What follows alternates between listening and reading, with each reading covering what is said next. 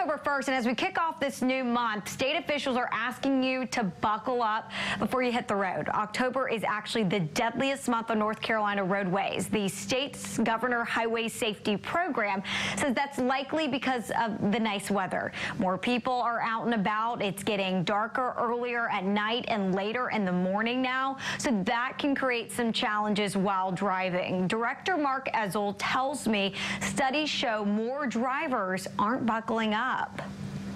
Well, what we found in last year's survey is that for the first time in the past 3 years, our statewide rate has dipped below 90%. Generally, our seatbelt use rate has been around 92%, and last year it was 88.4. We don't know exactly why. They don't know why, so researchers are now conducting a survey to better understand why. In 2019, Mecklenburg County seatbelt rates saw a sharp decline of nearly 8%. The study also will help the state put into place some measures to encourage drivers to buckle up. Higher rates are necessary to qualify for federal incentive grants. Liz?